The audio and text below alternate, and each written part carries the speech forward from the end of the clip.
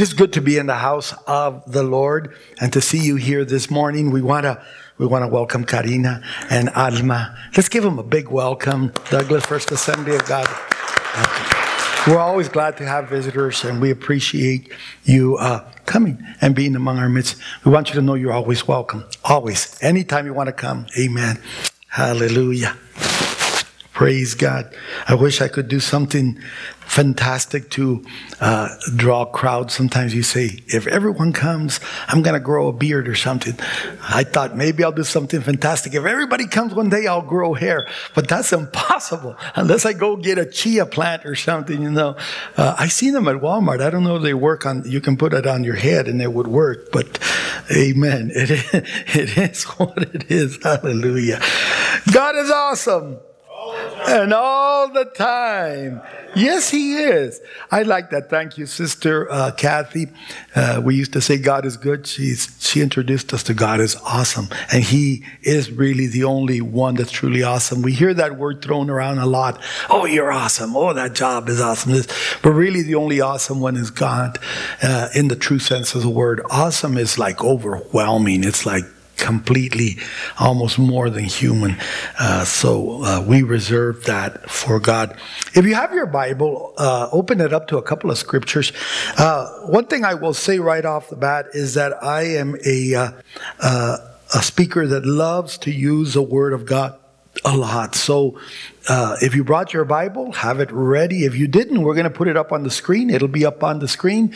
The King James Version will be on the screen. I use the New American Standard Bible. But it's all the same message, just said a little bit differently. And you can follow along. I want that everything I say rest on the authority of the Word of God. I don't want it to be my opinion. I don't want it to be my word. I want it to be, what does God say? Because your opinion and my opinion are equally valid. Everyone's opinion, everyone has an opinion. And who's to say whose opinion is better than the other one, right? All our opinions are of equal value. Some, of course, are based on more information than others, but we all have a mind, we all think. So in that sense, all opinions are equal. But when it goes to the Word of God, it's a different thing.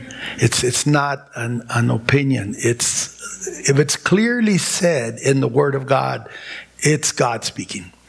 And whenever anyone is reading the Bible, especially a pastor, and they're speaking directly from the Bible, it's God speaking through them because it's God's word. That's what it is. You don't take the word of any man, but take the word of God as authority. Praise the Lord. 2 Corinthians 13 verse 5. And I want you to keep that handy. And also 1 John chapter 2 verse 19. Those are going to be our two opening scriptures, and I want you to have kind of like your finger on both of those. 2 Corinthians 13:5 and 1 John 2:19 will be the two scriptures. But before we get into them, I just want to say a few comments. As I mentioned earlier, we have been in these almost 3 months Bible study on Wednesday nights on Christian counterfeits.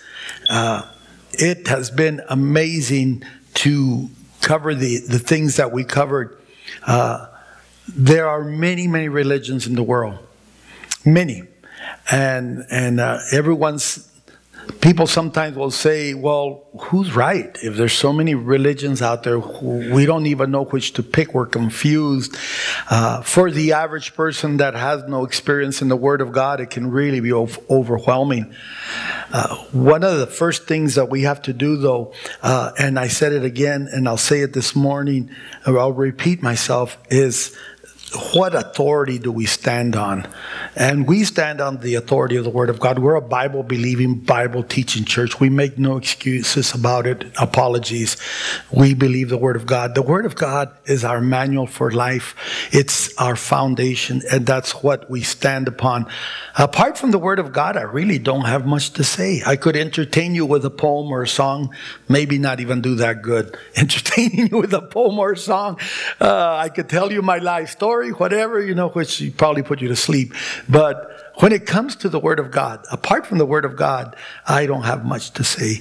I love the Word of God. I love reading it. I love studying it. And most importantly, I love applying it in my life. That's a difficult part. Reading it, studying it, learn it, it's a lot easier than applying it. But it's like you can read about a medicine and you can read of all the benefits it has, and you can even say, yes, those are the symptoms I have. This medicine will really help me. Let me read more. Someone will come along and say, what are you doing? I'm reading this medicine that is real helpful for me. Great. So what are you going to do next? Nothing. I'm just going to keep reading it. It makes me feel better. Well, is it going to help you? If you read it, but you never take it? After you read enough and you said, wow, it addresses all my symptoms, it's safe, it's FDA registered, whatever, approved. But you got to take the medicine, and you got to let it do its work in your body and your health for it to work. It's good to read. You need to read what you're taking. It's very important, but it's not going to do any good until you actually take the medicine and let it do its job. And that's the same thing with the Word of God. We can read it, and we can say how beautiful and everything, but if we don't apply it in our life, it won't do any good. So we studied, we even covered a few different religions in our class. We covered movements. We covered doctrines. The Bible has a lot to say in this area. Everyone who is serious about their religion believes they have the truth. We certainly believe we have the truth, or else we wouldn't be here, right? I don't think you would be here if you said, I think this church teaches false doctrine, but I like it. I like the pastor. I like the building. So I keep coming, even though I think they're teaching a pack of lies, but I still like it. No, you wouldn't be here. I wouldn't be here, if I didn't believe that this church is teaching the truth. And so that's why we are here. We believe we have the truth. Obviously, there are many other people and many other religions that believe they have the truth as well. And sometimes religions point the finger at one another and they say, no, we have the truth. They don't. And the other one says, no, we have it, you don't. The other one says, no, we have it, you don't. Obviously, we can't all be right? If we say the other one is wrong and we're right, then we can't all be right, because someone's got to be right.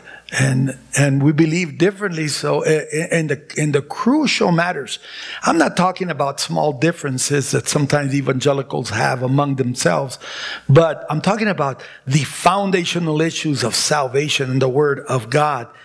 I was reading, let's read the scripture, and then I'm going to share with you something that I just read very recently in a newspaper article. This is 2 Corinthians 13:5, and this is what it says.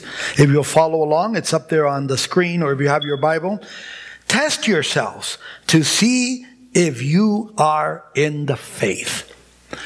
So are you a believer? Are you a Christian? Is that what you profess to be? Well, here the Apostle Paul says, test yourself to see if you are in the faith.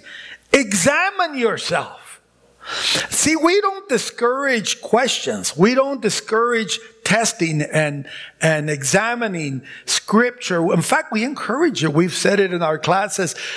Everything you hear on the radio, online, everything you hear other preachers say, even from people that say they're Christians like us, compare it with the Word of God.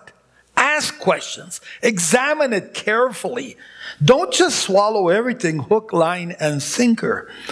So it says, test yourself to see if you are in the faith. Examine yourselves, or do you not recognize this about yourself, that Jesus Christ is in you, unless indeed you fail the test. Sobering words for us as believers, to test ourselves. Remember I said we like to believe that we have the truth. We believe we do. And we believe that the church and the faith we belong to is the truth, and that's why we are here. 1 John chapter 2, verse 19, and we read these words. I'm gonna read verse 18 just to give it context. Sorry, text. You'll just go up one verse. and translator, Pastor Barajas, instead of 19, we'll start with 18. 1 John 2:18. Children, it is the last hour, and just as you heard that the Antichrist is coming, even now many Antichrists have appeared. From this we know that it is the last hour. They went out from us, but they were not really of us. Remember, we're talking about test yourself, examine yourself to see if you're really in the faith. And here the Apostle John, the beloved, one of Jesus' closest disciples, the inner circle, you could say, he's talking about people that left the church. And he said that they were with us, but they went out from us, but they were not really of us. For if they had been of us, they would have remained with us, but they went out so that it would be shown that they are not of us. So there's some natural pruning, some weeding out done by God and the Holy Spirit and by people themselves that leave the faith. Now, I just read an article. This is an article about a pastor named Richard Cortez. Now, you would think was a Z is Spanish, but this one was an S. Also Puerto Rican, I think. He was a pastor of a Messianic congregation in Cholo, Arizona. And Messianic are Jews who have come to accept Jesus as Messiah, believe that he is the Messiah. And actually the early church, that's how it started. It was primarily Jewish believers. The Gentiles, the non-Jewish people, came in later after the Apostle Paul was converted, became a Christian himself and began preaching to the Gentiles, the non-Jews. But before that, Christianity was basically all Jews that came to believe that Jesus was the Messiah. But then as time went by, many of them fell back into their old traditions and they forgot about Jesus. And here Richard Cortez was a Messianic Jews. I've heard that there's over 200,000 Messianic Jews in the United States. They're obviously a small minority compared to all the Jewish population, but they're growing, and they're reaching out to their Jewish brothers to show them from the scriptures that Jesus is the Christ. He's the Messiah. He's the Son of God, the promised one. But Richard Cortez is one that actually went backwards. He was a pastor of a Messianic congregation in Cholo, Arizona, that he started himself, and it began to grow. And one day he took a trip to a theme park called the Holy Land Experience in Florida. It's a small replica of the city of Jerusalem, of the temple actually. And he went in there and he started seeing all the sights and everything. And it's weird because it's supposed to be a place to reinforce our faith in Christ. But it had the opposite effect for him. He marveled at the imaginative creations of the biblical world that he had been studying. He explored the Second Temple era replica of Jerusalem. He strolled through a scriptorium that displayed the Torah scrolls. But when he encountered a park employee playing the character of Aaron, the biblical priest, the brother of Moses, and he heard the blast of the shofar Aaron carried, something broke open deep inside Pastor Cortez. He realized he wanted to experience religion the way Aaron in the Old Testament did. Cortez couldn't sleep that night, staying up in a fervor of weeping and prayer. His soul had been stirred by the encounter, and the feeling was so intense, he would later liken it to being reunited with a long-lost parent. He also was a little embarrassed. Traditional Christianity was now so clearly, in his eyes, a false religion. And he kicked himself for not having realized this sooner. So here we have a person that's a Christian like us. He's even a pastor of a Messianic congregation. And he leaves Christianity to go back into Judaism because of something that happened at this theme park that got him thinking. And now we realize that that some people leave one religion for another. I personally have a relative that left her religion to go Christianity, our religion. She was going to church regular. And then one day she just left the church and decided to join another whole different faith. And I asked her why, and she said, well, I like the symbolism they had. I like the physical part of their religion, the ceremonies and everything. And she believes that her new religion is just a better version of Christianity. How did this happen? How does a person leave one religion for another? We don't apologize for it. We welcome everybody. We have former Catholics. In fact, probably our church is made up of more former Catholics than anything else that are now Protestant Christians along with us. Do we question why they left their religion to join us? No, we rejoice. We're happy. We welcome them. We're glad. What makes them think that they now have the truth, and why do we agree with them? The former Catholics that have joined our church. What makes them think? Some of them now are really into the Word of God, and they're really into the church, and they say, this is it. This is what I was looking for. I've got the truth now. And we agree with them. I want to challenge. Why? Why do we think that way? And why do we? I mean, think about it if it's the opposite way around. And I just want you to bear with me. I know you're probably thinking, where is he going with this? Is he having doubts about his faith too? Does he want to leave the church? Oh no, pastor, you can leave us too and go into another religion. No, I'm being very realistic, because sometimes we're closed-minded and we think, I'm right. And it doesn't matter what anybody else says. And we won't even stop to think, well, why are you right?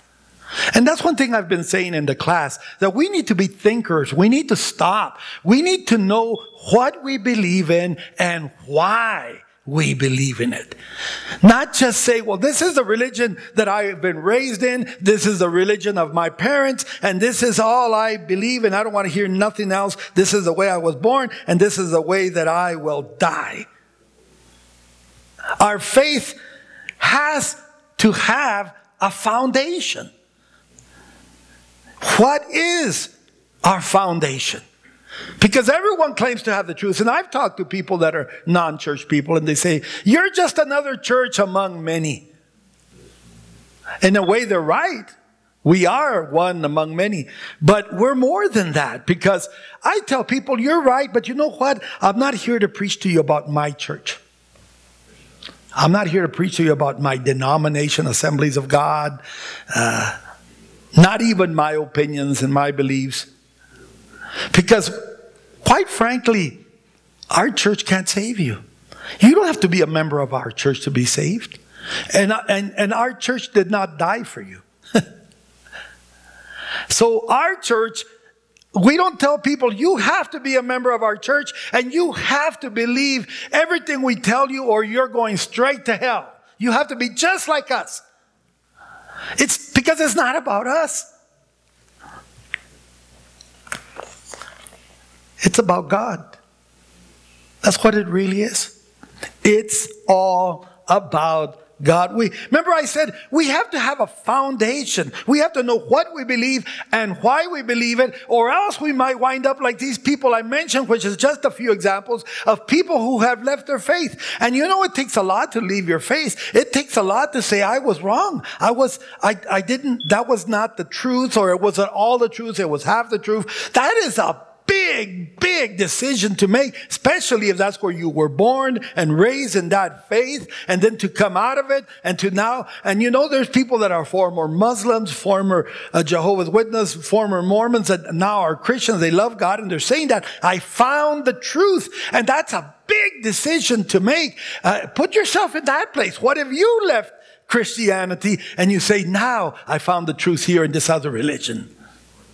That would be big. It would affect your family that are Christians. It would affect your brothers and sisters in the Lord. So it is a big decision. So it has to be a very serious thought out decision. And again, the point that I'm getting to and what we've been studying about counterfeit Christianity is that there's a lot of religions that say they're the truth and that they have the truth. But how do you know? How do you know? We base everything on one foundation. I want you to turn to Matthew chapter 7, verse 24 and verse 26. And this is our foundation. Therefore, Jesus is speaking. The Word of God. The Word of God. We go to the Bible. We want to be as close to the Bible as we can because it's not about my opinions. It's not about my church. It's not about my religion. What does the Word of God say? Now, if you say, bah, I don't believe the Word of God, throw it out the door. Well, there's not much I can do for you until the Holy Spirit begins to do a work in you and begins to tug you and bring you in. And you begin to say, well, I do believe the Bible. I don't practice it, but I do believe it's God's book. Well, then we've got something to work with.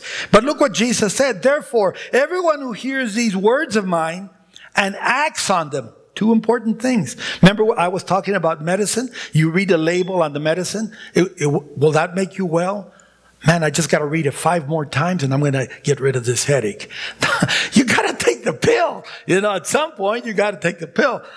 Therefore, everyone who hears these words of mine and acts on them may be compared to a wise man who built his house on what? On the rock. That's a foundation. He built his house on the rock. And then, verse 26, everyone who hears these words of mine and does not act on them. See, it's not enough to just hear the Bible, to hear the Word of God. We've got to apply it to our life. We've got to take it in and let it have the effect that it wants to have. So whoever hears these words of mine and does not act on them will be like a foolish man who built his house on what? Sand. The sand. Foundation. Very important. What is our foundation? The Gospels introduce us to the teachings of Jesus, and the epistles elaborate or expound or expand on that knowledge. They build on that knowledge. They develop it. And that's where our faith comes from. Look at what Romans 10:17 says. Chapter 10, and I'm using scripture just like I promised you that I would use. Romans 10:17. So faith comes from hearing, and hearing by what? The word of Christ. See, this is one of the epistles, the epistle to the Romans by the Apostle Paul. And they're elaborating, repeating, explaining what Jesus said. So faith comes by the hearing the word of God. Holy Spirit uses that to get our faith growing. So we don't just believe for the sake of believing. We have a foundation. There is something, there is someone that we believe in, and it's the word of God. Jesus said these words very, very clearly. He said, I am the way, the truth, and the life. He said that in John 14:6. I don't know if I gave it to you guys back there, but don't worry about it. I was going to just say it very briefly by memory. I am the way, the truth, and the life. So Jesus calls himself the truth. He stood before Pilate when he was about to be condemned to be crucified, and Pilate asked that question. What is the truth? Everybody is telling me that you're guilty. I don't find no guilt in you, but people want you crucified, and I hear this side and I hear that side, and then I hear your side. I don't know what the truth is. What is the truth? Here Jesus is saying, I am the way, I am the truth, and I am the life. Wow. So if you're seeking truth, truth is more than just something. It's someone. Hallelujah. Christianity is more than a religion, more than a denomination, and more than a church. Christianity is a relationship. It is a person. The person of Jesus Christ, the Son of God. That's what it's all about for us. A relationship with Jesus Christ. Everything else is secondary. Why we study the Bible, why we sing, why we come to church. It's all because of our relationship with Jesus Christ. As we want to grow in that relationship closer to Him, we want to be more pleasing, we want to be more Christ-like, and everything we do is toward that goal of that relationship with Jesus Christ. If any of us are doing it for any other reason, we become just like any other religion.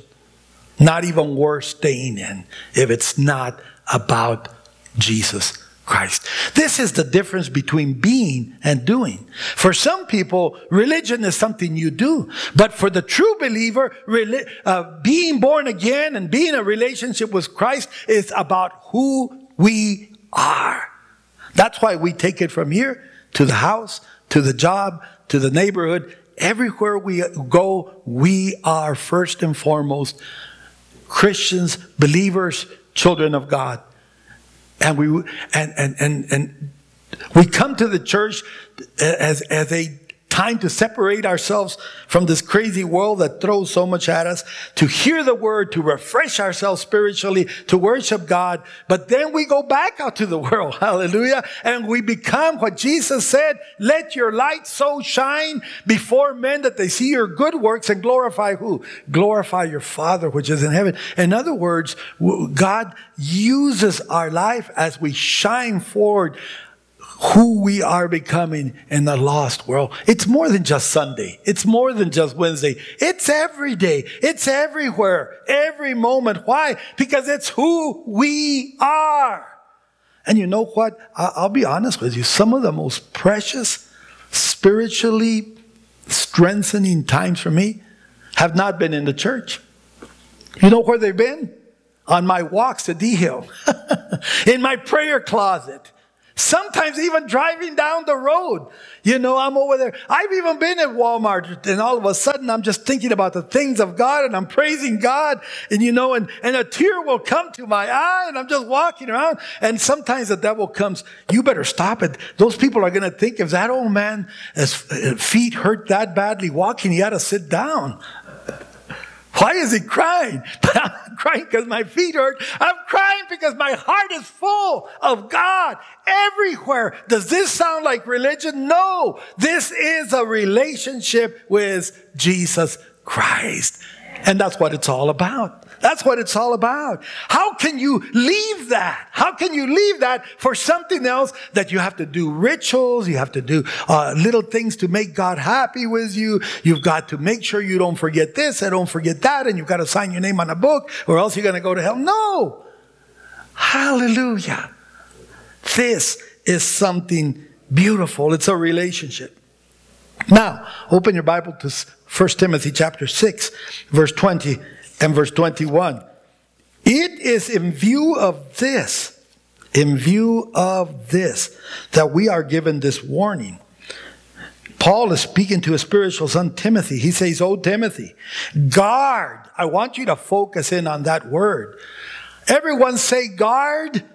Guard. Guard. What do you think of when you say guard? Take care of, protect. Make sure you don't lose it. Guard. Oh, Timothy, guard what has been entrusted to you, avoiding worldly and empty chatter and the opposing arguments of what is falsely called knowledge, which some have professed and thus gone astray from the faith. They've gone astray. They've left the faith. Why? Because they haven't guarded what was entrusted. So we are admonished. We were studying during the Christian Counterfeit series that the Bible teaches clearly that there are false prophets, there are false brethren, there are false doctrines, there are false teachings. And here we're told to guard. So we have something valuable. We have something beautiful. But why? Why are there these false doctrines? That's a true reality. The fact that we're told to guard means we can lose something if we're not careful. And that's why we're told to guard what has been entrusted. The fact that there are false prophets, look at this. 2 Corinthians 11, verse 13 through 15. And we read these words. For such men are false apostles, deceitful workers. And it's very interesting when the Bible talks about false workers, false apostles. It even goes further by saying, distinguishing themselves as apostles of Christ. No wonder, for even Satan disguises, I put down distinguishing, disguising themselves as false apostles. For no wonder, even Satan disguises himself as an angel of light.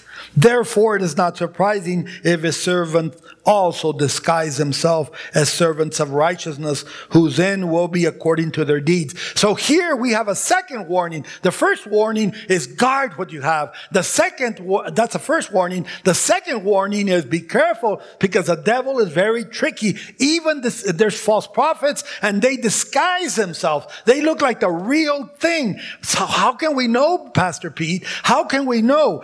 We must know the Word of God.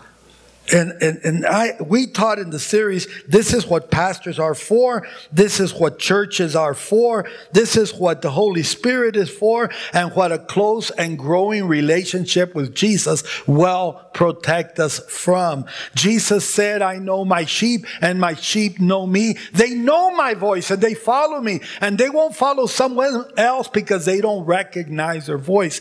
What does that speak of? That speaks of a familiarity. You become familiar. How many of you have dogs? You have small dogs, big dogs, cats? No cats. When you call your pet, do you just say, hey, you dog, come over here? You don't, huh? Why? It is a dog, isn't it? But you call it by what? By its name. That's interesting, huh?